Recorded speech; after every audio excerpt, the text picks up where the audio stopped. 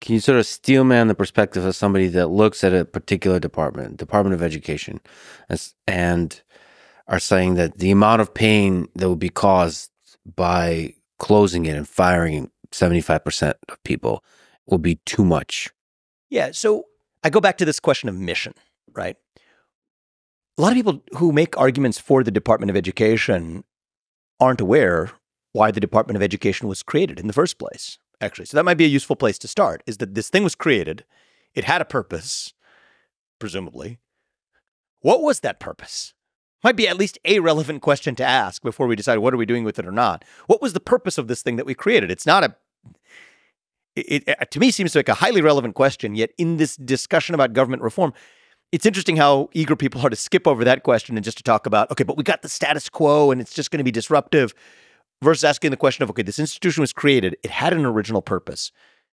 Is that purpose still relevant? Is this organization at all fulfilling that purpose today? To me, those are some relevant questions to ask. So let's talk about that for the Department of Education. Its purpose was relevant at that time, which was to make sure that localities, and particularly states, were not siphoning dollars, taxpayer dollars, away from predominantly black school districts to predominantly white ones. And that was not a theoretical concern at the time. It was happening, or there was at least some evidence that was happening in certain states in the South.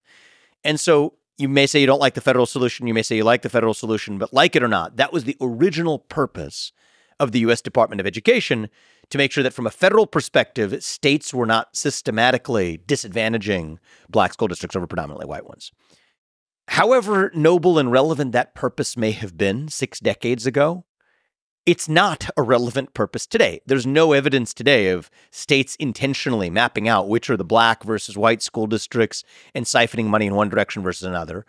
To the contrary, one of the things we've learned is that the school districts in the inner city, many of which are predominantly black, actually spend more money per student than other school districts for a worse result as measured by test scores and other performance on a per student basis, suggesting that there are other factors than the dollar expenditures per school determining student success, and actually suggesting that even the overfunding of some of those already poorly run schools rewards them for their actual bureaucratic failures. So against that backdrop, the Department of Education has instead extrapolated that original purpose of what was a racial equality purpose to instead implement a different vision of racial equity through the ideologies that they demand in the content of the curriculum that these public schools actually teach. So Department of Education funding, so federal funding accounts for about, I'm giving you round numbers here, but around 10% of the funding of most public schools across the country. But that comes with strings attached. So in today's Department of Education, this didn't happen back in 1970, but it's happening today. Ironically, it's funny how these things change with the bureaucracies that fail. They blow smoke to cover up for their own failures. What happens with today's Department of Education? They effectively say you don't get that funding unless you adopt certain goals deemed at achieving racial or gender equity goals.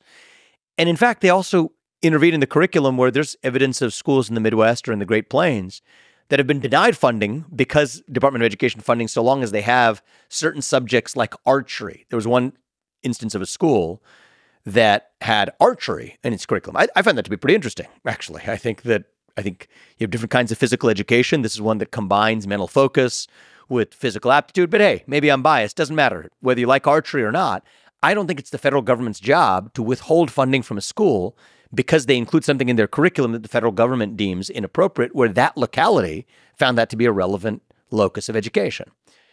So what you see then is an abandonment of the original purpose that's long past. You don't have this problem that the Department of Education was originally formed to solve of siphoning money from black school districts to white school districts and laundering that effectively in public funds. That doesn't exist anymore. So they find new purposes instead, creating a lot more damage along the way.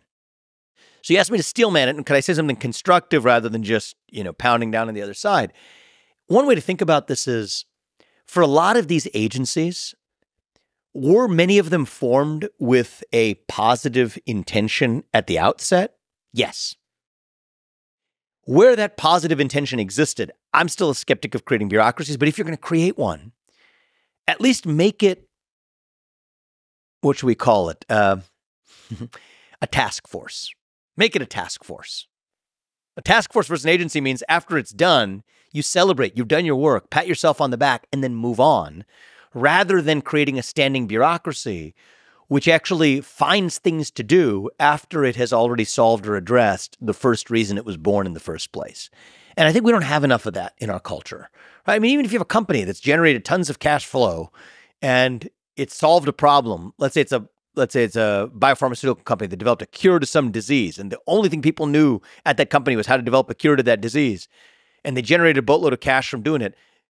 At a certain point, you could just give it to your shareholders and close up shop, and that's actually a beautiful thing to do. You don't see that happen enough in the American consciousness and the American culture of when an institution has achieved its purpose, celebrate it, and then move on. And I think that that culture in our government would result in a vastly restrained scope of government, rather than today, it's a one-way ratchet. Once you cause it to come into existence, you cause new things to come into existence, but the old one that came into existence continues to persist and exist as well. And that's where you get this metastasis over the last century.